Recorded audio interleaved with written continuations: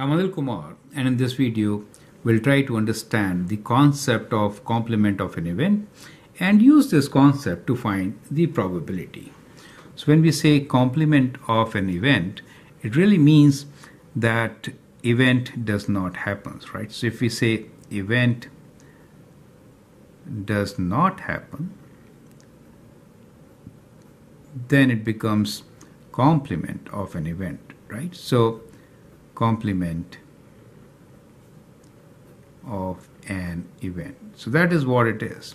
So if we are talking about an event A, the probability of event A will be equal to 1 minus probability of event not happening, right? So that is how complement can be taken care of.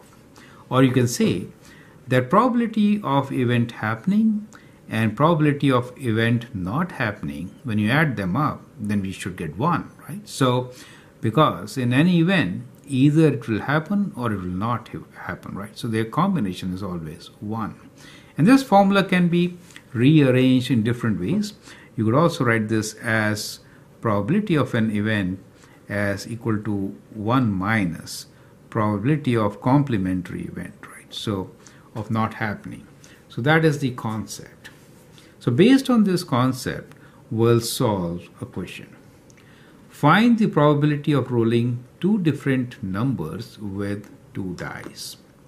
Two different numbers. That means if I have, let's say, 2 dice, one big, one small, right? So we'll just roll.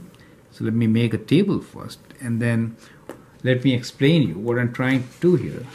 Let's look for 2 dice. Okay. So let's say we have these 2 dice, right? So one big, one small. Now, what we get here is 2 different numbers, 5 and 3.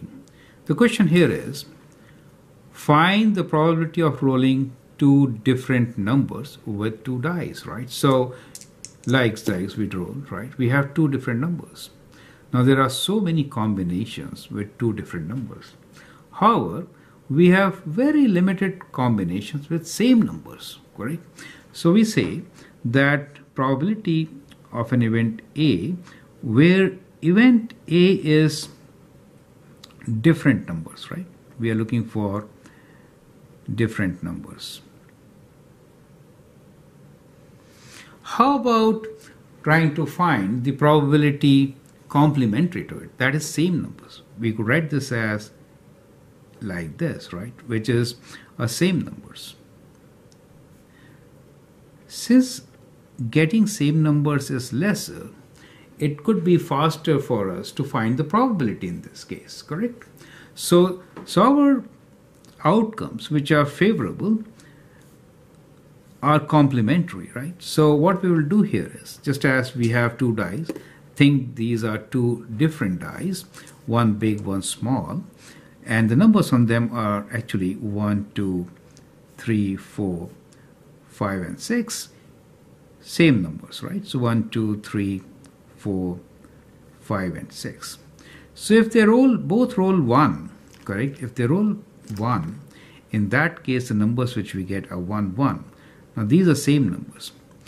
If I get 1 from one die and 2 from the other, these are different numbers. Do you get an idea, right? So all of the numbers in this row will be different, correct? You can see that.